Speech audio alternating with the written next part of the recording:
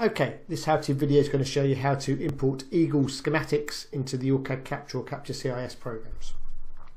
So we can do this from the File, Import, Eagle Schematic Translator.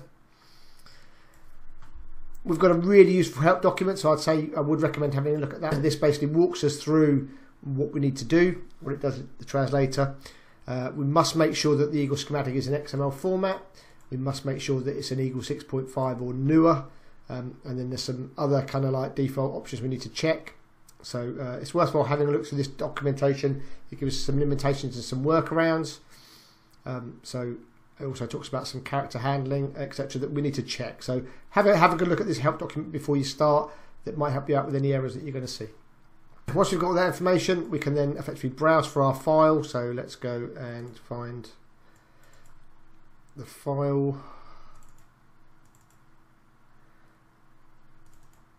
So there's my .sch file, output path. So let's just go to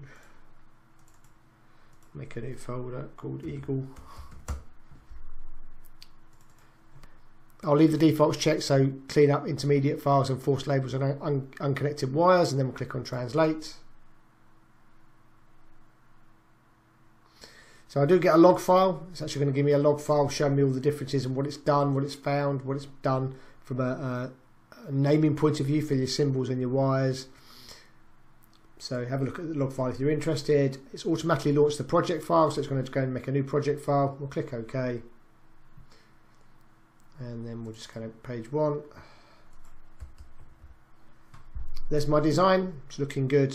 So I can double click a part. Let's go and have a look. Yeah, it's transferred some properties as well. So I've got things like PCB footprint and the value property as well.